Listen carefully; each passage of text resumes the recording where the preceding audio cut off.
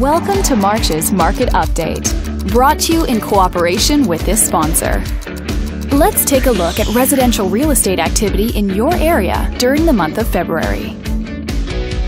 The number of active listings was down 24% from 1 year earlier and down 3% from the previous month. This smaller inventory means that buyers who waited to buy may have had a smaller selection to choose from. As you can see, the median listing price for the month was just over $610,000. Compared to last year, the average number of days that units spent on the market before being sold was down 24%.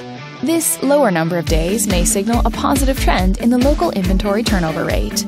The median sale price was just under $510,000. The number of units sold increased 14% year over year and decreased 11% month over month. Higher year-over-year figures indicate that more buyers have been finding what they're looking for. Thanks for watching. We hope you use this information to make smart, informed decisions in your upcoming real estate transactions. Feel free to contact us for more information or further assistance.